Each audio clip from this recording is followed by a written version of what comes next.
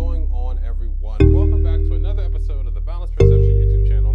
Today I'm back with more sword reviews. You know, guys, I have a problem and I'm feeding my addiction. Maybe one episode I need to have an intervention. I need to look into that.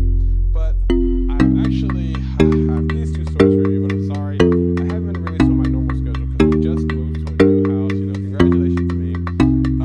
So I've been setting that up. I'm here in my new studio and I'm setting up the room that I'm going to be using currently. So you guys will see a different background very soon, so stay tuned for that. But anyways, that is not why you guys came here. You came here to check out this sword.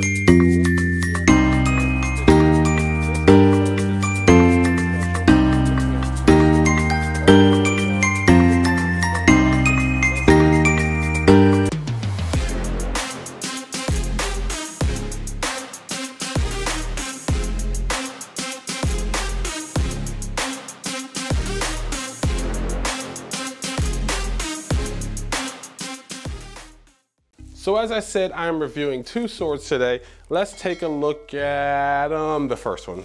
This sword right here is actually from Amazon, of course, and it is not metal, unfortunately.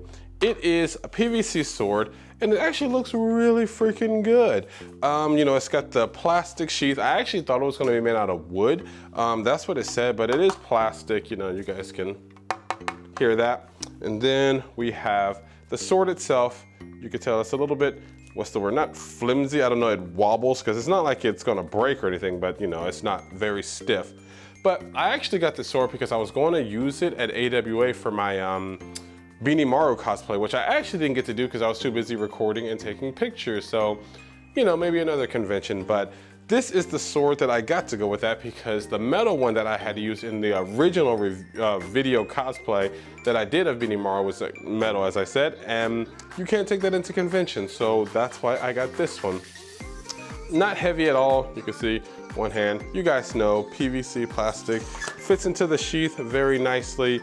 It will look very good. It looks, I mean, phenomenal. I like the actual handle. It's not rope, I don't really know, it's just like plastic too, but it feels like rope. It's really strange. I'm not sure how to describe it. You guys are gonna have to get one for yourself and feel it. Everything, this is actually foam. The actual, I don't know, golden part right here is foam. This right here is some kind of like, I don't know how to describe it. It's like soft, so I'm guessing it's PVC too.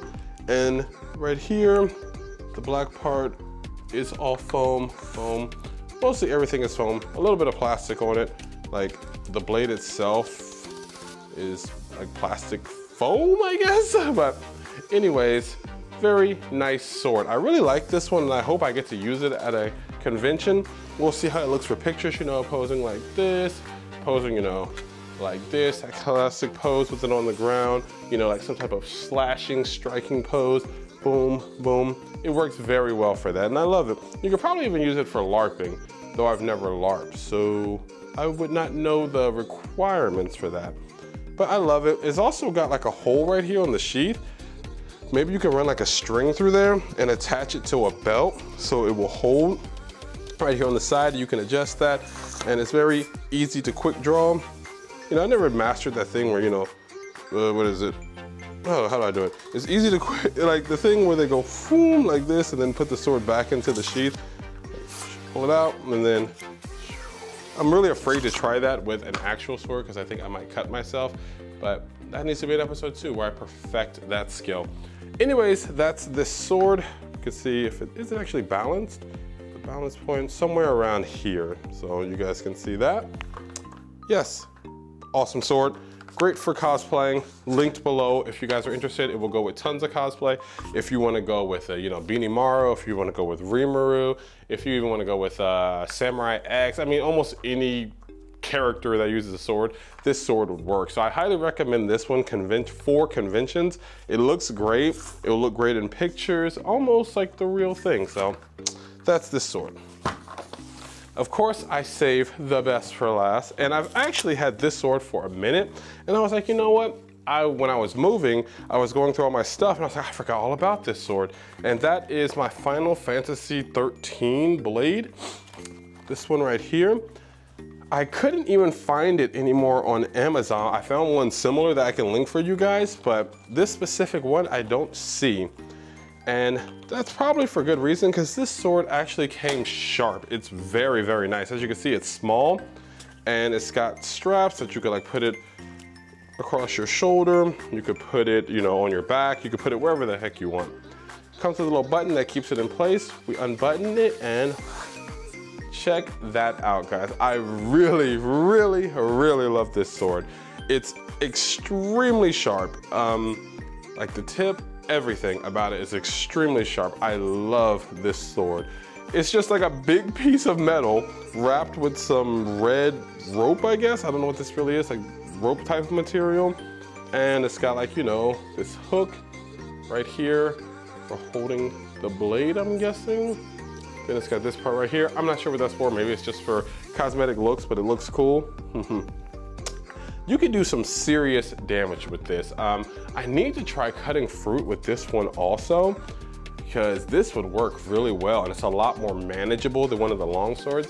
You know, my girlfriend is actually watching, she's just now getting into The Walking Dead, and she's like, oh, that could be used for cutting zombies. And I was like, yes, it actually could.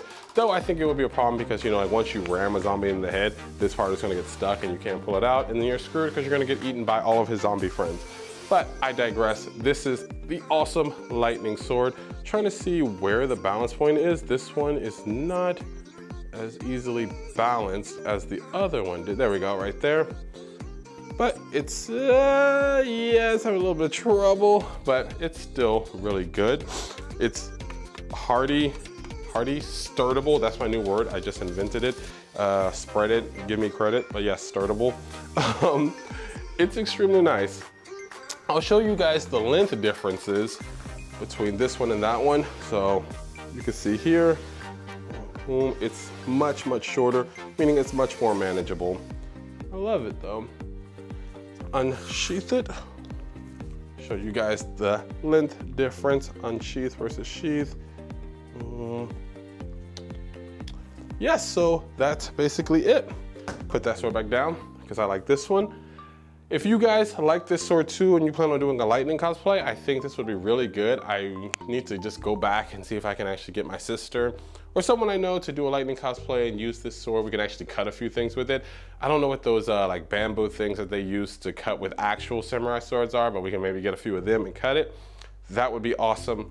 But that is pretty much it for this video. If you guys like this sword, definitely leave a thumbs up if you like this video. Please like and subscribe as it does help the channel. Thank you guys so much for checking out this video with me, checking out these swords.